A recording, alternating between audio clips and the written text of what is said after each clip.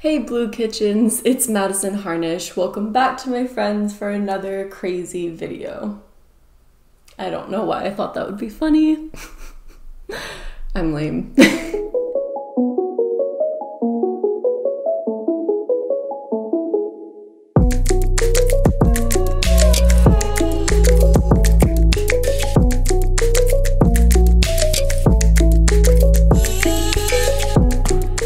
Well, we are back into the swing of things with another anti-MLM video because, let's just say, since my last MLM video, there has been a lot of crazy stuff going on that I definitely need to cover. But before we get into that, I have a few things I want to let you guys in on and tell you guys about. So, first things first, I asked you guys what ideas you had for my new filming setup. If you didn't know, I'm moving soon. Probably will see me in my new house at around August to September, depending on how things go. I asked you guys ideas for new filming spots since the Blue Kitchen will be going away soon. So these were the most common suggestions you guys had. The first one was to say, welcome back to my new kitchen when I first move in instead of Blue Kitchen. The second one was to create a filming spot and paint it blue and say, welcome back to my blue room instead of my Blue Kitchen. The third was to green screen my Blue Kitchen into my videos. And the fourth was kind of similar, create like a blue themed filming setup, but then have a photo of the Blue Kitchen to kind of pay homage to this old filming background. So yeah, let me know what you guys like the most out of all those options and I will do whatever you guys like. I'm honestly good either way. Either way, it's gonna be like a funny experience and I'm just glad to have you guys with me. And the last kind of thing I'll update you guys on is I recently decided I wanted to do something new and fun in my videos. So at the very end of the video, I'm gonna do a small business shout out. You know, I talk a lot about unethical businesses and scams, but there's a lot of great businesses out there owned by people of color, people that are in the LGBTQ community, and just who are working to create an ethical or sustainable future. And so I really want to shout out those small businesses. So if you know of any really great small businesses to shout out, or you have a small business, definitely leave it in the comments below so that I can, shout it out in a video. Now, today's video is all about how MLM reps have been reacting to the current events going on in the United States. I'm going to try and talk about some new stuff, but I'm sure a lot of other anti-MLM YouTubers have covered this. But yeah, I'm also going to really carefully pick my words in this video to not get demonetized or blocked by YouTube because they seem to be doing that lately. I also want to shout out an amazing Instagram account where I found a lot of this information about crazy things that the MLM reps have been saying lately, and that account is MLM Mombi, or it's like MLM Mombi. MLM Mombi. Yeah, it's up on the screen.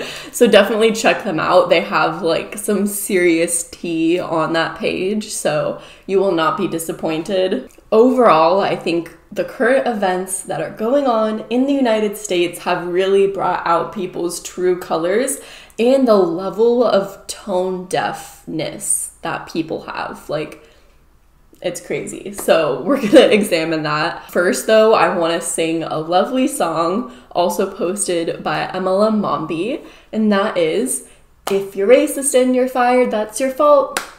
If you're racist and you're fired, that's your fault. Yeah, basically. Let's get into the video. Oh, and by the way, if you enjoy deep dives and like to analyze scams and crazy things going on in the internet, chances are you'll probably like this channel. So don't forget to give a thumbs up on this video and subscribe. Well, let's get into the video. So the first post I'm gonna go over is a director at Paparazzi Jewelry Associates hosted on a live white power with exclamation points. Yikes. White power is an intense word, like with a lot of connotations to it. So to say that, you're really showing your true colors here. Also, with a lot of the MLM reps being exposed recently for being like really racist, what are your thoughts on that? Like, why do you think that is? These MLM reps just tend to say such tone-deaf things. It's almost like they live in their own little bubble. And I mean, if you look at most MLM reps, they're all the same. Of course, that's why we call them the humbots, but they all have really similar skin tones, really similar lifestyles. And I just think that putting yourself in that type of bubble where you're only associating with people who look like you and have the same job as you and the same kind of lifestyle as you, you're putting yourself in a bubble of ignorance. So when situations like this happen, where you're supposed to be kind of learning outside of your realm of knowledge, it kind of exposes just how ignorant some people are. I mean, you can look at the Arbonne White Party and it really says it all.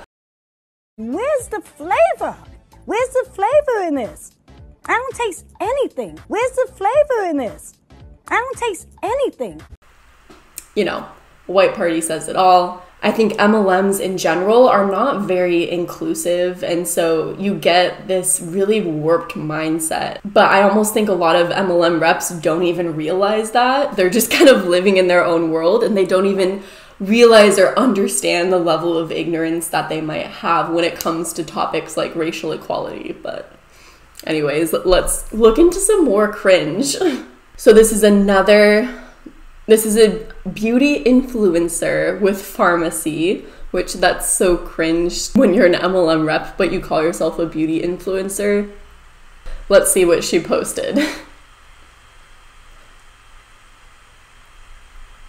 People be wildin' on Facebook, straight up wildin' on Facebook. It still blows my mind to this day that posts like this, people just genuinely think are okay. So I definitely want to cover this. This is an MLM rep that I have been wanting to talk about for a while. She's also with Unique. I guess we're gonna cover her today, but in a very bad light. So it all starts when she posts this photo with a caption that says, "Maybe I'm considered privileged because I'm white, but I can't tell you one thing for certain." You can't tell us one thing for certain? Okay. "I was bullied hard in school by white girls and black girls, and the color of their skin never made it feel any less hurtful." Kind of like that straw man argument thing I've been seeing a lot of information about. Straw man arguments are basically when people are like, bring up a point or an argument, and instead of combating or debating with that point, people bring up an entirely different subject that has nothing to do with that subject, yet they act like they're related in some way. When people are saying like Black Lives Matter and these people are hurting, let's help them, let's lift them up, let's fight for racial equality, and you're like, but I was bullied by people of all different skin tones. Okay, what does that have to do with racial equality? It's so funny too, because it's making it like all about them. What's happening right now in the world, in the country, all of a sudden is all about them and their personal experience. Bullying sucks. Stop trying to bully people into thinking how you think. Stop bullying people into seeing your way. So you're trying to tell me that MLM reps never bully people into seeing how they see things, or for being anti-MLM, or for not wanting to join their pyramid scheme. No one's ever been bullied by not wanting to join your MLM. MLM reps are the biggest bullies and mean girls. You can see it countless times on my channel. That's how they operate. So this whole entire post is just like very hypocritical. Bullying is one of the biggest problems our world is facing, and making people feel small, stupid, ignorant, and or wrong for not agreeing with you is a surefire way for us to continue down the path we are currently on. If people are trying to tell you like, hey, the way that you're thinking is maybe a little bit ignorant, we're all ignorant on something in some level. But if you actually let down your ego and try and take in what people are saying, you can grow as a person. And that's not bullying. My fridge decided to make a weird noise. Okay, moving on. Let's hope that goes away. Tearing people down for not agreeing with your side makes you a bully, no matter what side you're on. What it sounds like more is you're uncomfortable with the way people are making you feel for the viewpoints you have, and so you want to play the victim as if you're being attacked in some way. You are not the victim here. People ended up finding some of the most awful tweets that Marnie Stockhausen made from a few years ago. When I first wake up and look at my phone, I could easily be mistaken for an ugly Japanese girl.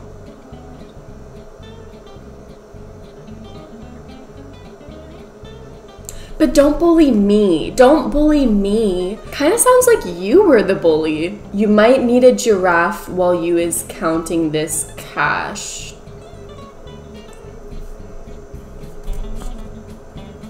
Oh gosh. I don't think there is anything as awesome watching black women in the ocean screaming, laughing.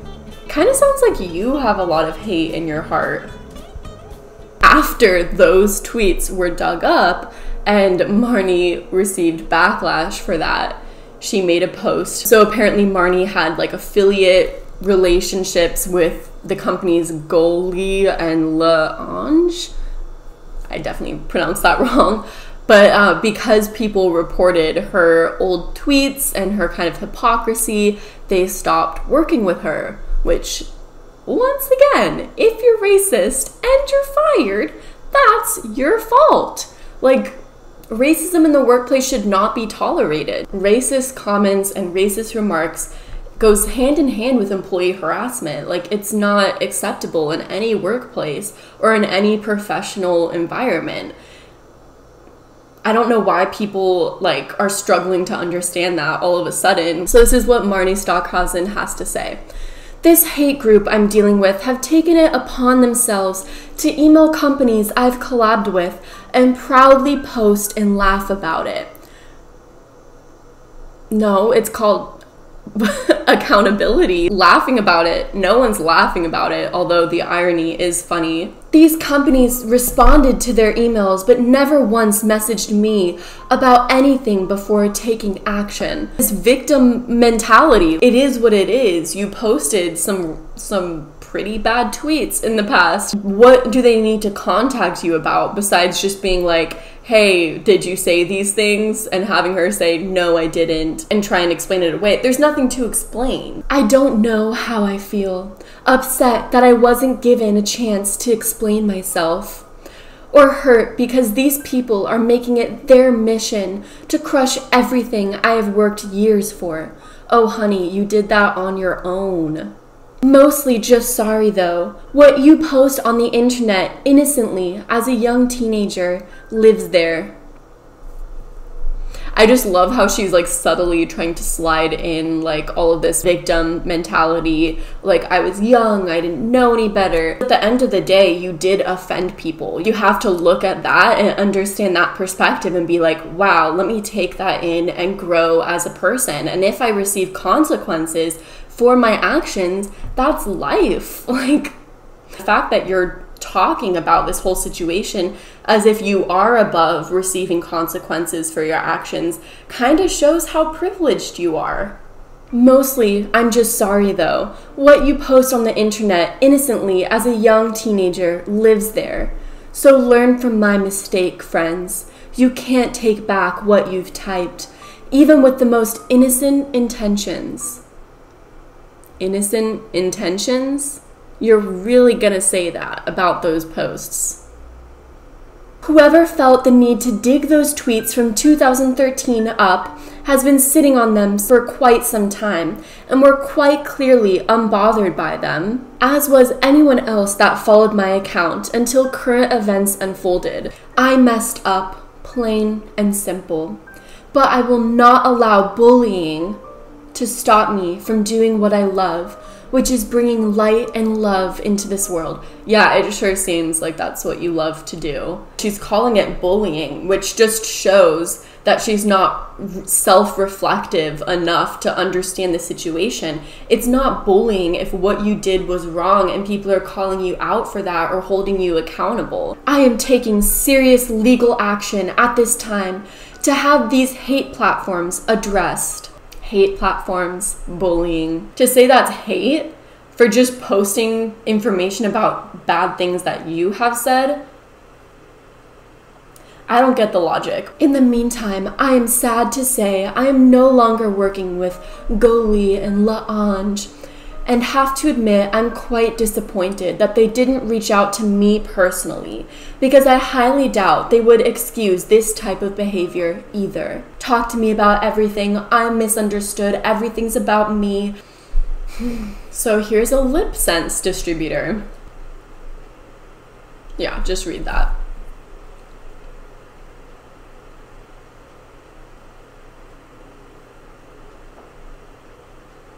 This lip sense distributor is literally one of the most ignorant people I've seen in a long time, but most importantly, hateful.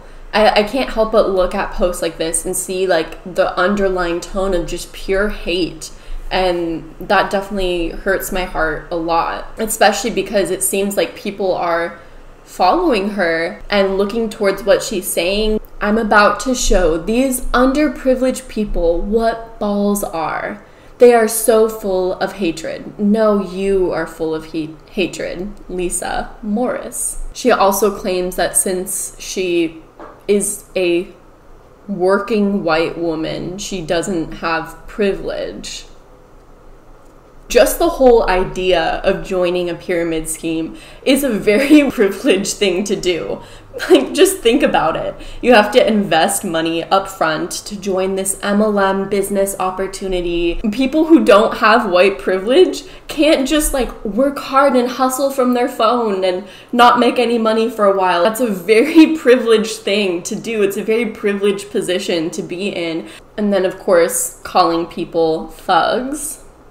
And she also seems to be extremely homophobic. At the end of the day, you can even have your own personal viewpoints, but when you are openly posting and spreading those viewpoints at the workplace, MLM reps work on Facebook. They work on social media. That's their workplace in a way. For some people, Facebook is private and separate from work life, and they're still being held accountable for what they say online. But for MLM reps, it's even worse because Facebook is literally their workplace. So if they're like spreading hateful ideologies, racism, sexism, any sort of discrimination or harassment of any type on Facebook, that's their workplace. So to me, it becomes an even bigger deal of workplace harassment or workplace discrimination when they post this type of stuff.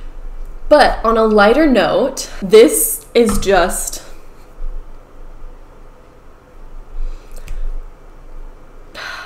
on a lighter note, but still like what? This is just like some of the most tone deaf. You'll see why that's a pun later on. Stuff that I've seen from MLM reps yet. And it's this trend going on with Unique, the MLM makeup company, called Beauty Has No Skin Tone, where white women are putting darker foundation shades on their face, posting it, and saying beauty has no skin tone. Talk about tone deaf. Talk about tone deaf. So let's look at some of those posts. In this photo, like, she thinks she's doing something. She thinks she is solving racism by putting all of these darker skin tone shades on her face. This to me just shows like how much so many people like need help. They just need help. They clearly do not understand anything about racism if they think that this is a genuine solution or show of support. Another one. I love the writing on the chest, beauty has no skin tone. Once again, really thinking they're doing something here. I don't even know what to say at this point. Especially to the white woman that just posts like a half orange face and a half white face. Like, not only does it expose how tone deaf and ignorant they are, but it also exposes how orange the deep shades of Unique are. Like, that is orange. It is exposing how awful that foundation is on top of everything else. And this one, I'm just like, why did you choose that shape on your face? Let's take a look at the Unique foundation shades.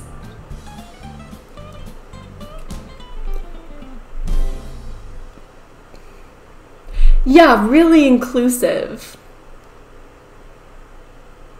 Real inclusive. How about before trying to create this like fake shady campaign trying to act as if you're in support of Black lives and the Black Lives Matter movement, how about like just actually release better foundation shades for people of color or deeper skin tones? Like, and the last thing that I'll go over in this video, even though there are, like I said, there's so many just crazy things that have been uncovered, or that crazy things that MLM reps have been doing lately, and there's a lot of great YouTubers that go into a lot more than this. doTERRA has, it looks like a car window sticker that says "Just Breathe" by doTERRA, which doTERRA is an essential oil MLM company. A rep says, "Just imagine if someone would have knelt beside #George Floyd and said this, how different it all would be."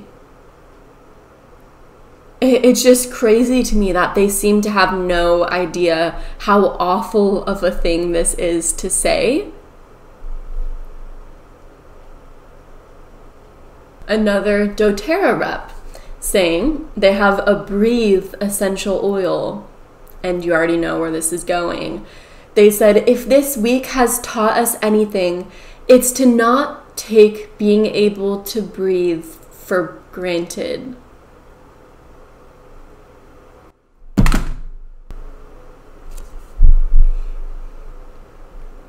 Okay, yeah, I'm done. I'm done. Done. So that's the recent tea on MLM Huns and how they are 100% so much worse than I thought they were. Like, my mind has just been like,